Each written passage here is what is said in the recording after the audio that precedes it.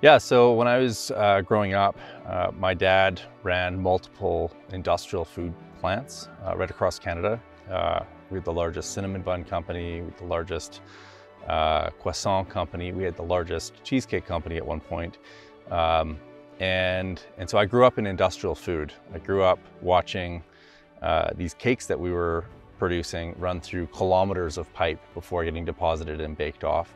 And then after finishing high school, I went to university, became a mechanical engineer, and ended up meeting my wife, Michelle, and she had done most of her work up until that point in the oil and gas industry and was working in Calgary. And so I followed her there and ended up becoming an oil and gas engineer, designing facilities and pipelines, bringing natural gas and oil to market, essentially. And one day I was getting ready to cut down a massive swath of forest. And serendipity struck, as it usually does, and I ended up getting an email from a friend that had a small YouTube video. YouTube had just come out. It was pretty fresh still. And the video was called Greening the Desert. It was about 3 minutes long.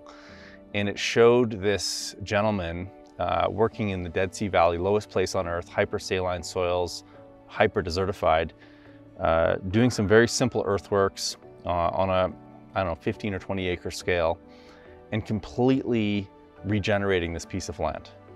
And I said, oh my gosh, like, I'm getting ready to cut this forest down, and this guy's putting all of his life energy into making the world a better place. I'm, at the very least, maintaining status quo.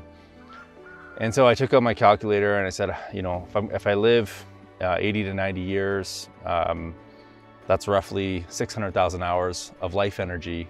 What do I want to spend the next 2/3 of my life at that point doing? Do I want to maintain status quo, or do I actually want to push the needle somewhere and do something a little bit different?